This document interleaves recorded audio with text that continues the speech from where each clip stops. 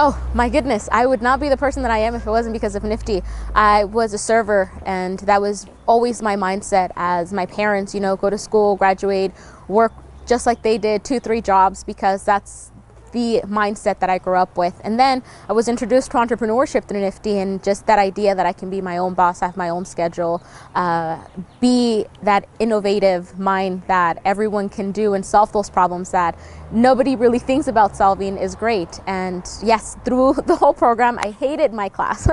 I hated my NFTE class because it was an elective and I didn't really have to take it. So there was just like whatever until the competitions really started and we actually started to compete, and I started to really see how big the picture was when I really started to get excited and really started working hard on my business idea and just being able to provide a different source of income for myself and for my family. I grew up definitely surrounded by drugs and by violence around and gang violence around my community. And you see that, and for a lot of our students, like, oh yeah, that's normal, we saw that. Or there's a fight going on. That's something that for them has become their normal. And then you step out and you talk about this to other people, and it's like, no, that's not normal. That's not the way that you should be growing up with or seeing all these different violence or seeing these situations. But it definitely was hard. I would have never imagined to meet amazing CEOs and all of that, because of course there's always that term imposter syndrome, and I was like, I'm an imposter, I don't belong here, I don't belong around all these successful and great minds because I'm not one.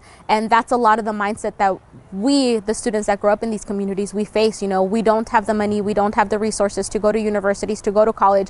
Even myself, my parents never did it, so I can't do it. We don't have the money, we don't have the resources. That's never an opportunity that can be handed to me until you really step out into that circle and step out of the community and realize, no, I can. There's all these different opportunities, all these different resources that are being provided for us.